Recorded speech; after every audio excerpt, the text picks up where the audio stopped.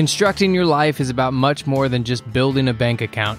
Each week, join real estate entrepreneur and mindset coach Austin Linney as he interviews guests who are constructing their dream lives and impacting the world around them on a daily basis. If you're an entrepreneur or wanting to start a business, or you just want to hear motivating stories of how others have overcome the odds, you are in the right place. And now for your host, Austin Linney. Let's do it. Guys, welcome to Construct Your Life. This is Austin Linney here. We've got a special guest, Mr. Tom Donnelly. How you doing, sir? Hey, Linney, doing good, man. Thanks for having me. Good. This Tom, I know Tom real well. We had a business together last year. So Tom has been working for Groupon for a long time, one of their top salesmen, but he's also a multifamily investor. We still have no idea if he's actually seen any of his properties, but that's why he does all that remotely, because he lives in beautiful San Diego. But why don't you start us where you want to, Tom? I mean, you can start at M1. You can start before that, wherever you want to go, bud.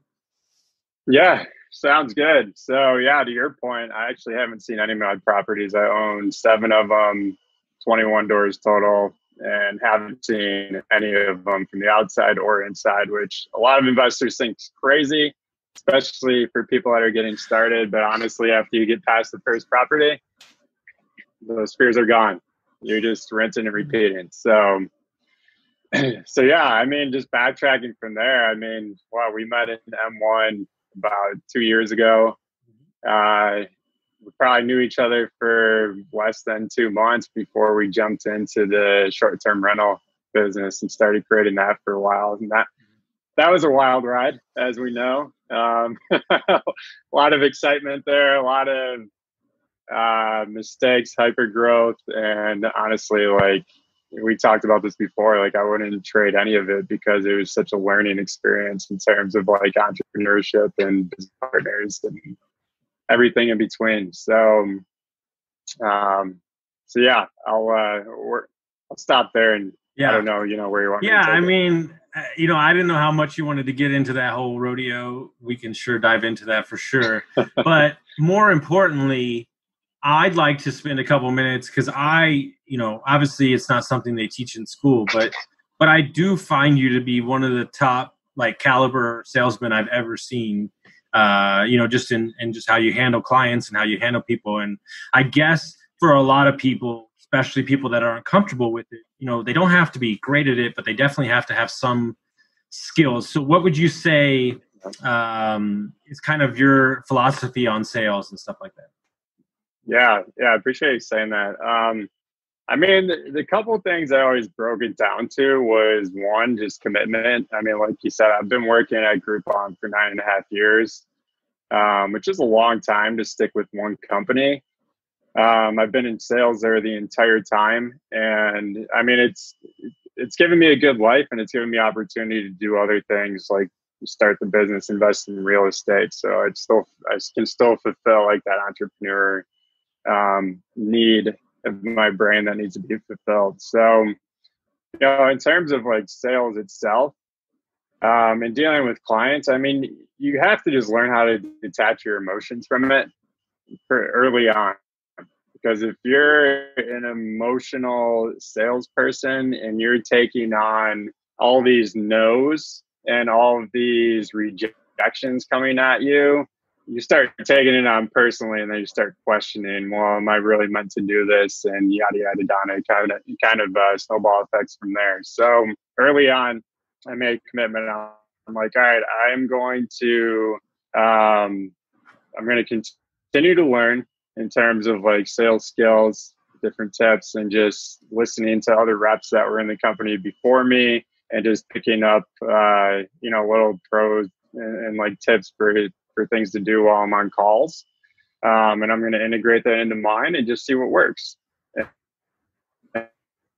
And honestly, like probably went through 100 different scripts, take little bits and pieces from here and there. And as you do it, the more comfortable you get with it, the more natural it becomes. And I turned it into a career. When I first started working in sales, it wasn't necessarily a career that I wanted to get into, but I quickly realized, okay, like my performance will determine how much income I can make, which will give me the lifestyle that I can essentially want. So if I could find a company that's going to pay me well for the work that I do, while also allowing me to take the time off that I want and go travel and recharge and all that, because all that's very important to me, then I'll commit to it and I'll put in the work needed to essentially become, a really good sales rep, do my job well. And I think that people that have a personality that me and you have, I think we don't want to be capped. I think that's a big thing in our life, is that I don't ever want to be held back from, like, I don't have a ceiling. It doesn't exist in my world. There's always more. And I think that if you know that about yourself, you can go out and make a damn good living and dump money into real estate by really. I mean, I know people that in Arizona, I know people that makes north of $700K working for Quicken Loans. They're just salespeople. So you have to really find your niche. But I tell you what, and I tell this story, I probably told this story about 50 times, and you maybe have done it to me too. But you told me a story that I've told a million people, and you said, if a client is bothering me and they're texting me too much and they're emailing me too much, you'll wait 24 hours to respond to them because you're dictating the way that the relationship is going to be handled. And I thought that was such a gem, Yeah, good point. So essentially you're training them and how you do business with them. I'm still really professional.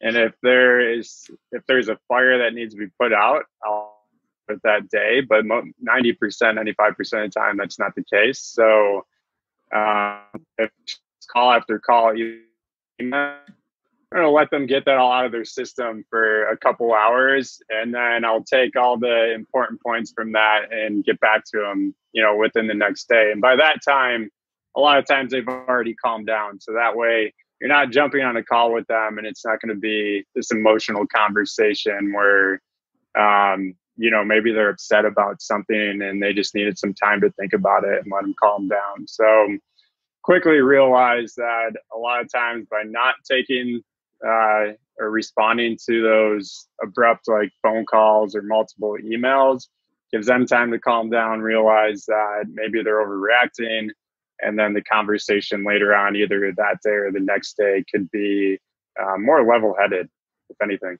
I think there's a bigger meaning behind all that, and that's you choosing abundance over scarcity in sales. And you're telling the universe that my time matters, and you're telling yourself that there's many more deals, and you're allowing the universe to open up more avenues to give you what you need. And I think that-that's a hard thing for a lot of people. I know it was for me when I got started. Is every deal like my spleen was going to come out of the side because something didn't happen or we didn't close an Airbnb deal. And it's not like you can care. Obviously there's nobody that cares more than I do. I'm super passionate, but you're also telling the universe that you're scared, this is going to fall apart at any moment. And by dictating the terms, you're kind of creating the space that you need to operate in a comfortable spot. Yeah, you nailed it. So a lot of people will take that, people that have worked with me, as not caring, but it's complete opposite.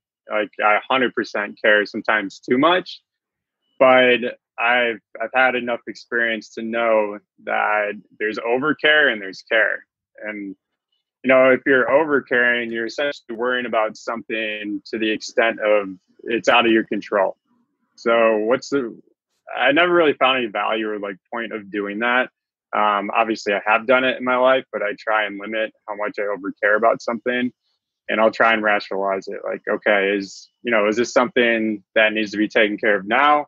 Or is this something that maybe could be put on the back burner for later, or, can be thought about a little bit more before it gets resolved? So, yeah, that's a really good point, because a lot of people will take that as, well, you don't care.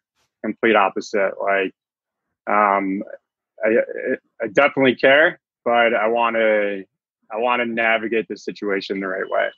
Because when you're operating from we'll just call it the Austin Linney mode, which we've moved on from that. But when you operate from that level of franticness, you're going to make missteps, and which is not the end of the world, but you're going to make decisions that aren't based on facts. You're making decisions based on emotion. And, it's the truth. I just, Gino Barbaro's podcast drops tomorrow. And I told him, I said, one of the things that I appreciate more about their company than anything is I said, they don't buy out of their buy box. There's no emotion. Like, this is what we buy. And so we'll transition to real estate, because I'm sure people want to hear, how the hell guys who are searching for their first deal and they're in a market that is, let's say, highly competitive / super expensive.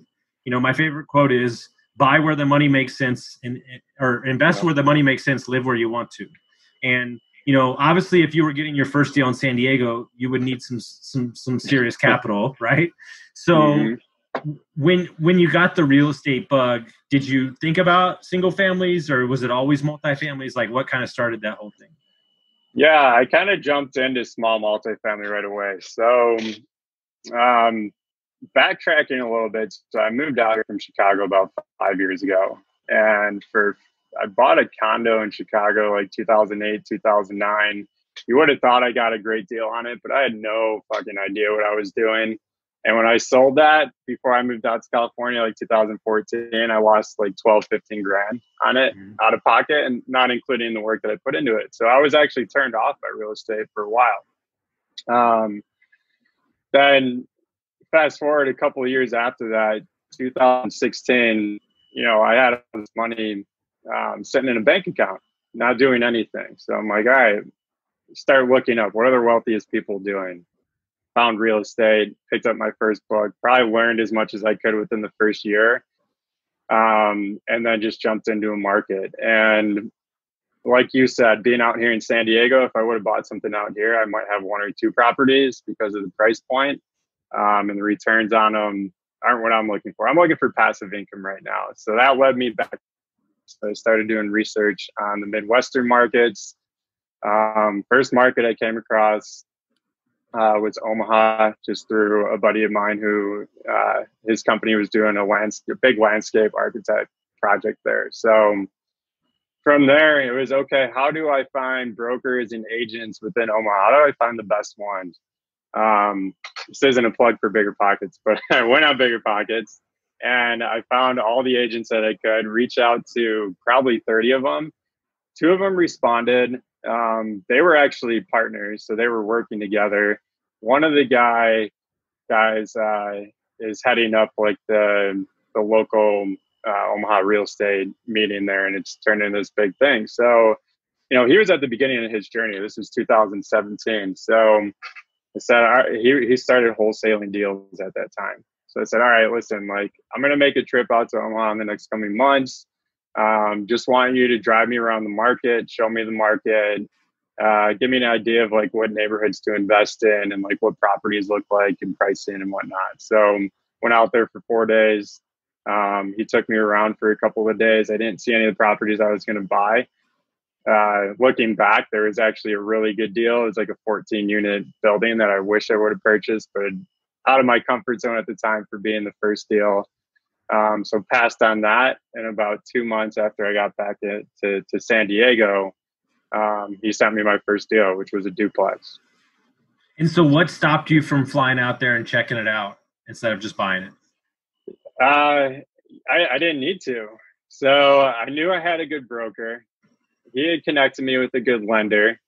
They had some property managers in the market that they were already working with. So when I really thought about it, I was like, do I need to fly out to Omaha to see the property, or can I do everything from San Diego?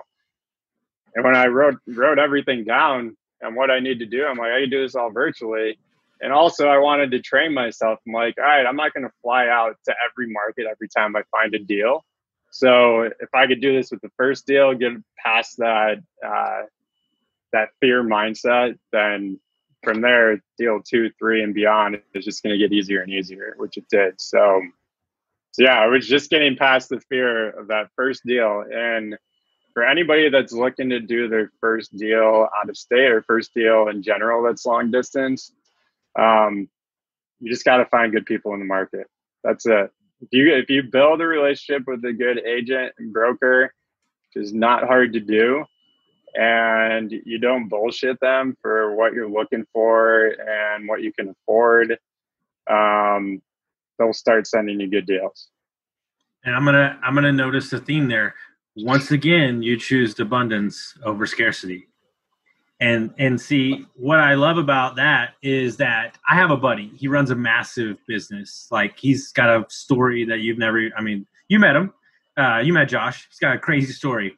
He's actually moving to Texas from California to get away from his business, to train himself not to be hands-on in his business, guys.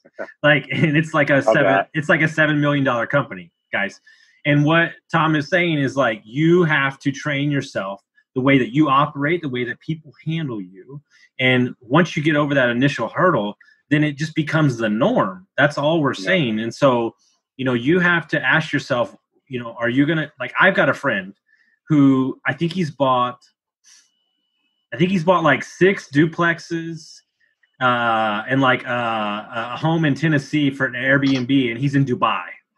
Like, and I'm just like, and that's in the last month, bro. That's in the last month. And I'm just like, there's guys searching for their first deal.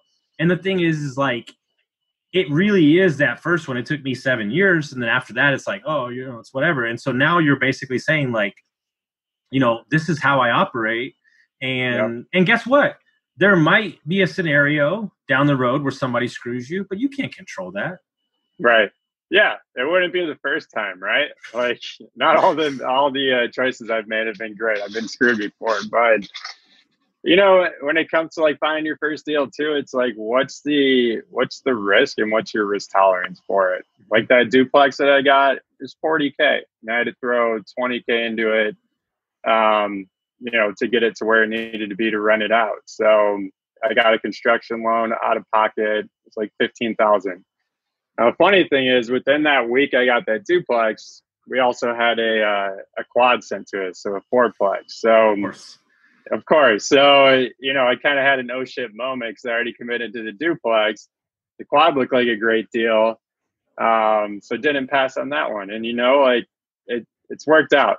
Closed on both of them. The quad I have with the partner, we've dealt with our nuances. I mean, with property management and not getting good tenants in there and whatnot. We had a roach problem for a while.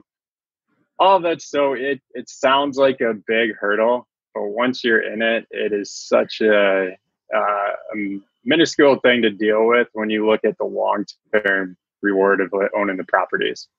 Mm-hmm. I mean, at the end of the day, I keep going back to the theme. I've done like 4 podcasts. I keep going down to the theme. Everything to build true wealth is not sexy. None of it's sexy. This is business, and it's business at a gamble level.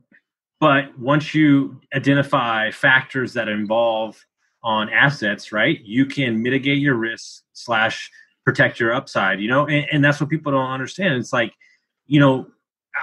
my ex-wife used to just like get so mad at me because like I'll bitch about spending $20, but I'll walk into a house that's like $300K and be like, well, take it. And I'm like, and she's like, you did it like it was water. And I'm like, because I know what the asset can do for me, in Airbnb and so on and so on. So, you have to make the value of it. In the value of it, right? It's a business, it's a vehicle, and that's what we're talking about here. And what I think is exciting, I don't know if you want to share it, but you told me we just saw each other in San Diego. But y'all, do you want to share what you and your girlfriend are about to do? Which I think that is that cool? Oh yeah. Yeah. Well, that's why this entire podcast exists is what's about to be explained right here, guys. The real reason. Yeah. The real reason. Cool. Yeah. So I assume you're talking about us hitting the road. Yep. Okay. So I'm like, wait, I didn't tell you we're getting lifestyle. No, I don't even know when that's happening. Oh, I was like, did I not know something? Well, if you saw her, guys, he'd be an idiot not to. So, but that's a whole other story. Thank you. But yeah, no, but construct your life. That's the name of the podcast. That's why this matters. This story. Yeah. Yeah. So we have been tossing around the idea for like a year and a half now of getting on the road, buying a motorhome, travel trailer, and hitting the road for no set amount of time, right? Like originally we said, let's do it for a year. I've talked to a couple people that have set that goal when they first got on the road, and they've been on the road for 4 to 6 years. So they're like, the year goes by like that. Don't put a time cap on it. Just let it kind of, play its part. you're probably going to love it. But if you don't, what's the worst that could happen? Move back to San Diego, get an apartment. So yeah, funny that you say that, because when we got back from Tahoe this past weekend, she's been a little bit on the fence about it, but because she hasn't seen the right RV parks, and we drove past some like really badass ones in Tahoe. As we're driving back on Monday, we're talking about it. She's like 100% in. Like, I'm gonna give you a little secret about women, and I'm not saying I know everything about women, but guys can paint a nice picture, and that's cool. Your words matter, but until they see it, and they're like, "Oh, okay." And that, like, guys, if you need to, like, I want to go on the road and I want this crazy RV, well, then rent one and make sure you pick the nicest RV park. Yeah. Don't pick the shitty one, please. I fucked up. back in March, my dad was out here, and he was like 2 hours east in El Centro, which there is nothing out there. So we rented an RV for the weekend. We went out there and stayed in El Centro, and it's like demographic. Everybody's like 60, 70 plus. And she's like, oh shit, is this how the road's going to be? And I'm like trying to tell her, no. Like, there's much better parks out there. We're going to find them. So we drove past a couple in Tahoe, and I completely changed her mind. So yeah, we were actually talking this morning. We're going to go, there's a big RV dealership out here in San Diego, and we're going to go check them out and just walk through a bunch of them. We don't know what we're going to get yet. Probably a fifth wheeler travel trailer, but it's got to be something efficient to be able to work in and also live out of. And I've seen some really cool like conversions of families taking out cabinets, putting in desks, or like putting in makeshift walls so multiple people can work out of it. So yeah, man, I am super excited for it. We're putting the goal of being on the road by like early next year. So hopefully we'll find something good. And it's choices like that it's like you're just saying, like when you make decisions like that, like everything else is binary, because it's like, Austin, like, hey, I'm gonna move to Arizona. Okay, boom. Like it's like I don't even like think about it, because I mean, at the end of the day, like you said earlier, like what's the worst thing that could happen? But so many people are crippled by fear and limiting beliefs, or more importantly, like what it looks like to somebody else. Like, who gives a shit? Like, exactly. I mean, at the end of the day, I've said it 3 times today. I'm going to keep saying it. Life is a pyramid. Each block builds your life. The problem is that nobody knows what the top of their pyramid looks like, because they don't define it for themselves. Yeah. And so if you and your girlfriend want to travel, and that's what works for you, you have remote jobs. Who cares? You're obsessed with the nature and the outdoors and national parks. That's all that matters. And guys, it doesn't matter what anything looks like. If you want to go live in the suburbs and you want your kids to go to a great school and they play soccer, like, tear it up, man. I don't give a shit. But like, some of us are ramblers, Well, and let me say this too, like, between the traveling, the RV living, real estate, I mean, it's like you talk to the so-called investor that doesn't own a real estate deal. Well, why aren't you in real estate? Oh, it's too risky. But then you talk to everybody in real estate, regardless of how many mistakes they've made, they're building wealth with it. It's the same thing with the RV. I talk to people and they're like, well, how are you going to get Wi-Fi? How the park's going to be comfortable enough, blah, blah, blah. I know 2 families that are on the road. One of them, it's his wife and 2 kids. They've been on the road for, I think they're going on their 5th year. I love it. He's like, we ask our kids every year, do you want to go back to, Florida? I think is where they were talking about. I think I know who you're talking to. I think I met him in Austin. Yeah, you probably did. Yeah, and you know what he said to me? Greatest quote ever. Drop the mic. He said, I live where everybody vacations, baby. And so true, man. He's running 2 businesses from the RV. Yep. Yeah. And it's not for everybody, right? But for people like us, like, I love coming home to San Diego, but when I'm coming back from vacation, I'm already thinking about my next vacation. Like, where am I going? I love being out on the road. It's the creative juices flowing. Like, I just feel more alive when I'm out and like traveling and being somewhere new. So yeah, man. But on a deeper level, the reason to really break it down and shove it in a corner, the reason that people can't do these things or travel or something is because they've over leveraged their credit cards. They bought a house they can't afford. They bought a car they can't afford because they're trying to impress somebody that's not them. And all the guys that I talk to, especially the dudes in GoBundance, they have created these massive businesses that have just stuck a stake through their neck because they can't leave because they've got all this overhead. And then they tore it all down and rebuilt it. And basically they've said, this is exactly what I want. It's not going to, if it gets this big, that's great. But then I can control it from that moment. And I look at somebody like Aaron Amusastegi, and, he's like, this is this is great. Like, we failed and then we retooled it. And I look at what happened, and we could talk about it. I look at what happened with us, and it's like, if you're you lost money before, I just found out, but I lost, 25 grand. You lost money too, about the same, if not more. Yeah, about the same. And you can sulk. I mean, and I did for a day or two, but what I'm saying is at the end of the day, I never went to college, business school. I never created a business like that. And so what I was telling somebody earlier, what it taught me is self-awareness. And when I step back and I look at it from a granular level, I look at it as Austin lied about the roles that suit him the best. And I wanted to self-sabotage because I was so unhappy. And so, and so you look at stuff like that and you're like, okay, great. Okay. We identified, there's many other factors in that whole scenario, obviously. Yeah. But for me, I took ownership of what was really the underlining fact instead of letting emotion get in the middle of it. Yeah. Dude, and you've grown tenfold. First time I've seen you since last year when we got out of the partnership was 3-4 weeks ago. Sure. So I didn't know what to expect when I saw you. I think you felt the same way.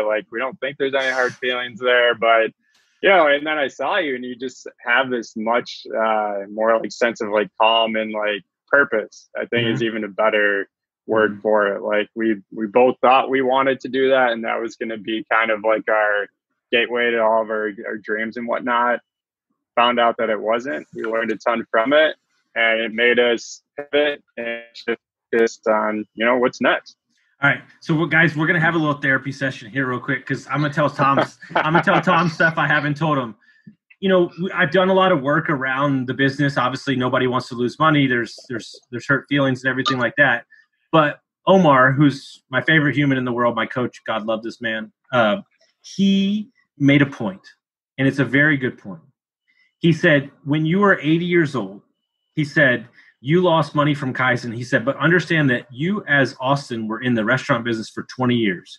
He said, they gave you 2 gifts that you'll never be able to take back for the rest of your life. He said, they made they did believe in something so great that it allowed you to turn around and burn the fucking boats and really go with something that you thought was going to be your everything. And it wound up not being that. That's fine. But it got you out of the restaurant business. Thank God.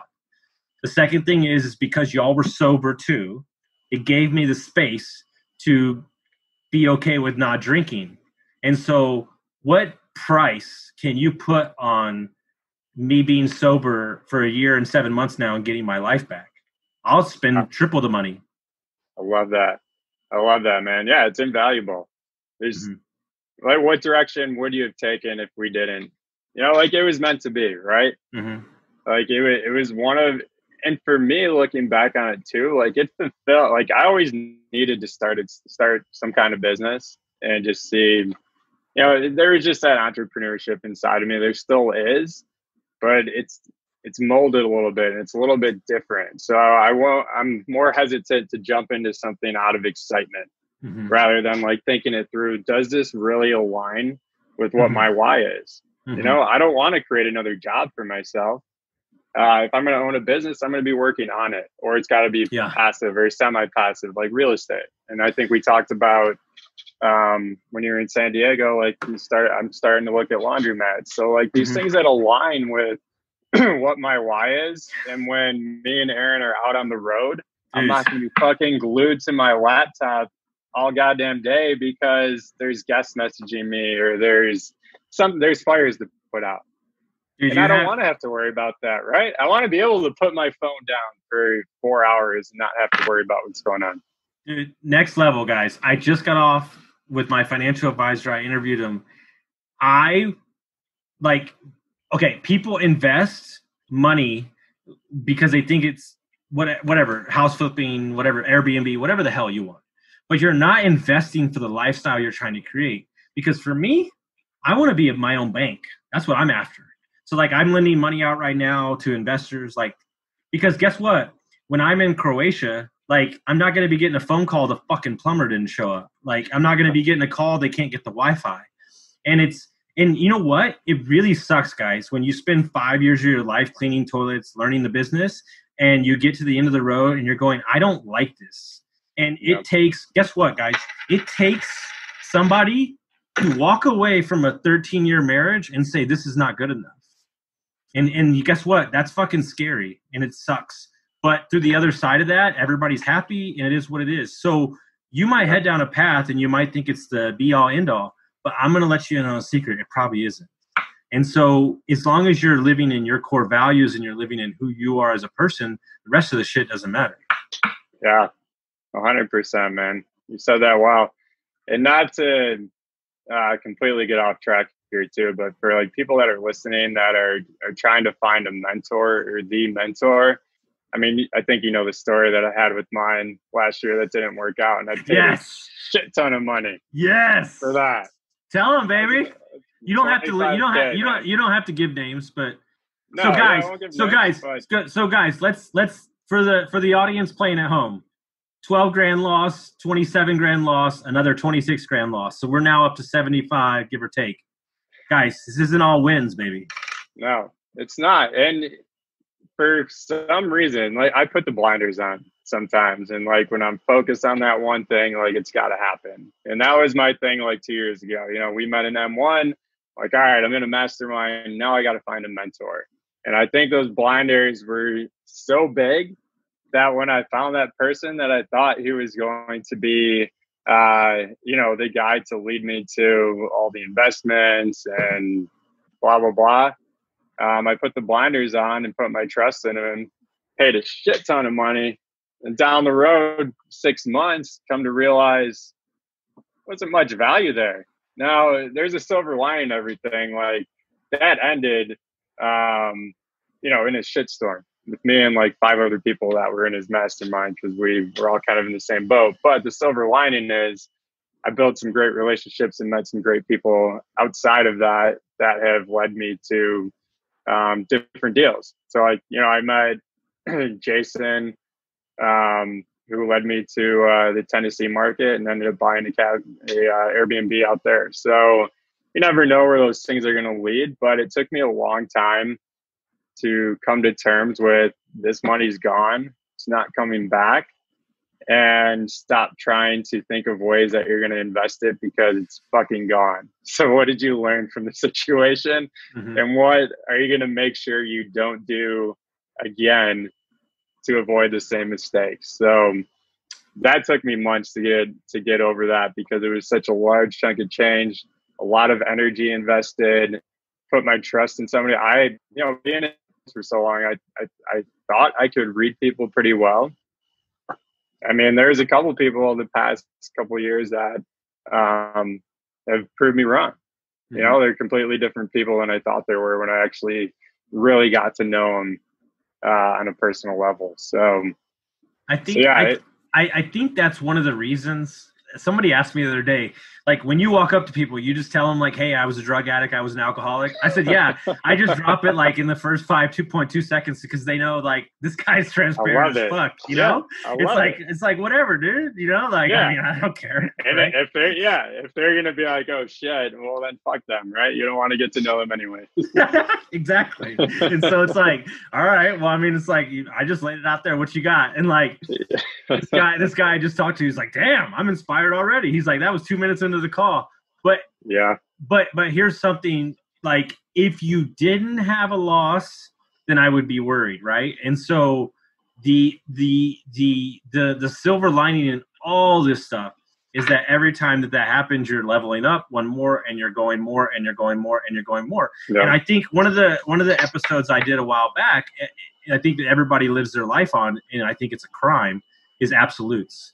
I think absolutes are fucking bullshit. I think absolutes are ridiculous in relationships, life, business, all the above, because then you've separated yourself from wonder. You've separated yourself from creativity. You separated yourself from being surprised, like, because this is what it's going to be, and this is the only thing it's going to be. And I guess what, like, at the end of the day, like, what you're doing now, if you invest in laundromats for 5 years, you might be like, okay, that's great. Now I want to do this, and so on to the next thing. To the next thing. And I think that everybody thinks that this is the only thing they're going to be doing forever, and this is the only place I'm going to live. And at the end of the day, if you live through intention, and you live on, who you are as a person, and what you bring to the table every day, I think that's way more than unit counts or money or anything like that.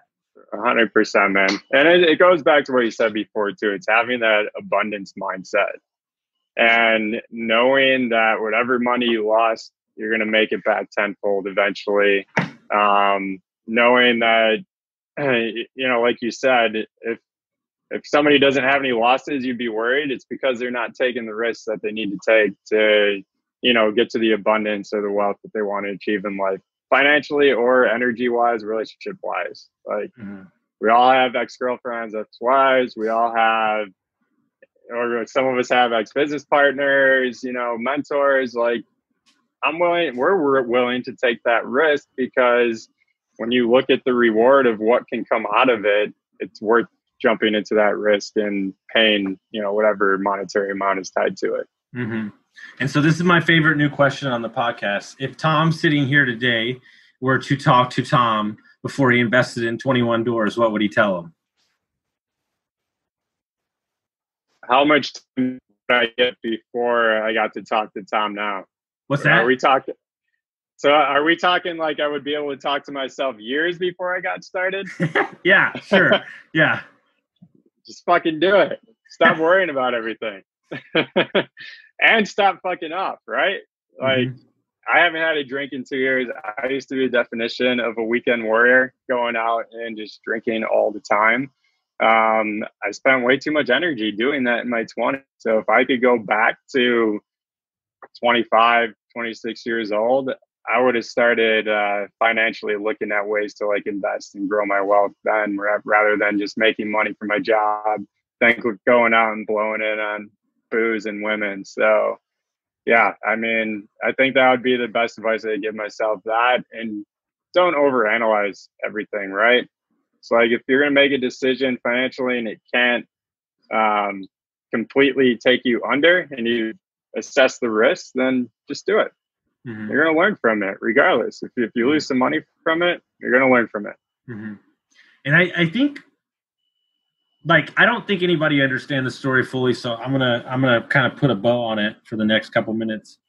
Guys, these are two guys that lost, we didn't lose $100 together. We lost like some real ching, like 26 grand a piece, and we had a lot of sanity. And a lot of sanity. And we hadn't seen each other in probably a year, give or take. And we saw each other for the first time in 3 weeks. It was like seeing an ex-wife for the first time. I was super nervous. Do I want to hug you? Do I want to punch you? Do I want to punch you? Do I want to whatever? But I think the theme, and I think kind of what we talked about when we met, was like ownership. Like, we're just saying like, hey, this is all a learning lesson. We'll take all of our parts of it. And like, at the end of the day, like, if I could speak for myself and you can respond, I think that also, like, you've probably never dealt with anybody like me before. So that was a pure learning experience, And I'm glad you said it. But what I'm saying is, like, because you dealt with me and y'all were very vocal about, hey, this doesn't work for me, because you're not just going to let shit slide. That allows me to be the CEO with my employees now, and they are better served for it. And so these are the steps. I mean, my guys love me, like, fucking will like kill somebody for me. But that all comes from Kaizen. It all comes from, mistakes and getting told straight to your face. I could show you emails, guys, where, you're getting like undressed, and this is real, like, and like, but it was probably a little harsh at times, right? But it was all of us. Yeah. I mean, it was just, here's the one thing I'll say about you is you were always willing to listen and learn and be like, all right, we're going to do shit better from here on out. Like, I'll take the feedback. Whereas like me personally, when somebody's yelling at me, like I just put it on defense mode right away. Yeah. One of the greatest, and I've shared this with everybody. One of the greatest compliments you ever gave to me is like, you might not always be right, but you sure as fuck fix it real quick. Like, and that's what Danny said about me. She's like, literally, I could be like, Austin, at 9:00 at night. She's like, Austin, this doesn't work for me. And then I show up to breakfast the next morning and it's all changed. And she's like, I don't understand. You just changed it in like 12 hours. I was like, yeah, that wasn't working for you. Like, well, one of the things I always loved and hated when we worked together was like, I couldn't stay mad at you for long, right? Like, I might hate you at 9 p.m. tonight, but by like 6 a.m. tomorrow, you'd be reaching out and be like, hey, we got a possible like 10 more units we're going to bring on. And there's like, love-hate relationship. No, 1,000%. I think I have that with 90% of this population. So, at the end of the day, nobody can fault me for my passion, right? It just, if to get at a granular level to explain to y'all guys, and this is just because me and Tom are heavy into personal development and reading. This is work that you can choose or not to choose to do on yourself. It's as simple as that. But if you don't, I don't think you'll reach the heights of where you want to go. There was a character, you'll love this. There was a character that we identified, and it was not the greatest guy in the world, but we named him Tasmanian Devil. And he was like he went in the room and tore everything up, and he got shit done, but he never got it done the right way and left to destruction. Well, we got rid of him, and we created, I created somebody, it was Clint Eastwood.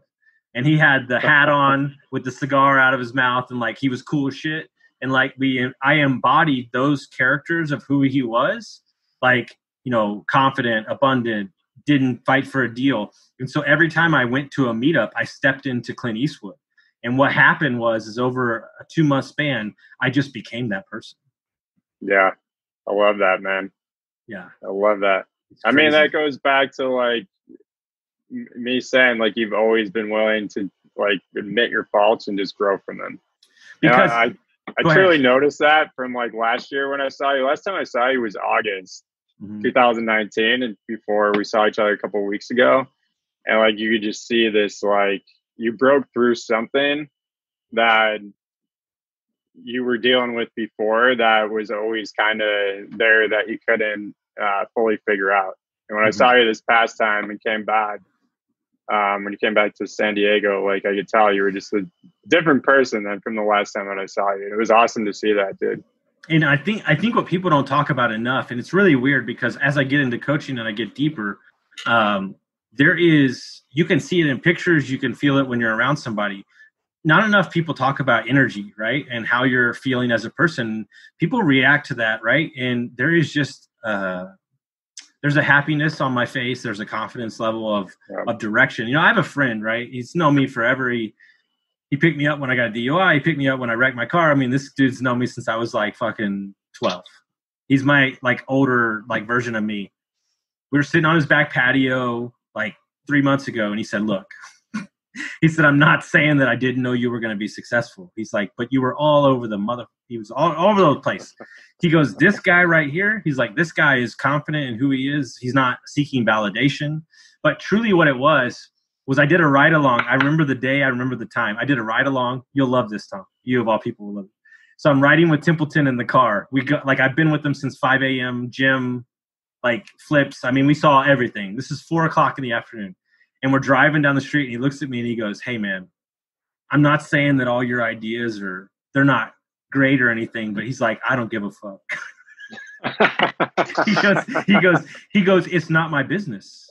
He goes, so until you wake up and you realize that you don't need my approval, you don't need anybody's approval. He said, what would be awesome? He said, it'd be awesome if you did all these things and didn't tell anybody. And then we were like, oh, damn, look at Austin. Yeah. You know? And so, that was kind of the turning point for me. Yeah, that's awesome. Well, and like one of the things too, why I think we remained friends even after like all the business bullshit that we dealt with, is we both know we're willing to work on ourselves and become better people. Like if we weren't, if one of us wasn't like that, let's say if you weren't like that and you were just going to go be that person and blame it on everybody else, we wouldn't be sitting here right now. But knowing you're constantly trying to overcome, all the bullshit in your life and the things that you've dealt with in your past, as do I, it allows us to, there's an instinct, there's like a camaraderie with that, right? Because we want to be better people now, and 5 years from now, completely be on a different level when it comes to everything, wealth, spirituality, relationships, all the stuff that we work on. So yeah, always knowing that part of us is infinite always allows me to get over the things that happened in the past with anybody and continue on that relationship or friendship, because we're on the same wavelength when it comes to that part of our life. No, and I mean, there's so many guys, like, I just had him on, like, dude was doing like cocaine at 8 years old. I mean, it's like, he lived in a trailer with rats coming in, like, he runs a $5 million business now. It's like your past is what your past is, but like, if you're willing to put in the work and you're willing to like step up, and guess what? It's not going to happen overnight, but you're going to do little things to get to where you need to go. And I think that's all that matters at the end of the day. I think that's what that's the platform that can create change within relationships. For sure. I mean, with us, with all the people that we know in our network, look at everybody's past. Everybody's dealt with some shit or gone through it, or put themselves through it. Yeah, I'm gonna go with that one. I'm gonna go with that one more. Put themselves through some shit. Put themselves through some shit. So for sure. Because we like punishment. What are we gonna do? Exactly. Yeah. We found better ways to channel our energy now. Perfect. Well, dude, I appreciate it, my brother. This is amazing. Thank you so much for coming on. Thanks for having me on. It was a pleasure. You got it, my man. Guys, if you like this podcast, make sure you send it to your friends. Thank y'all so much for listening, guys.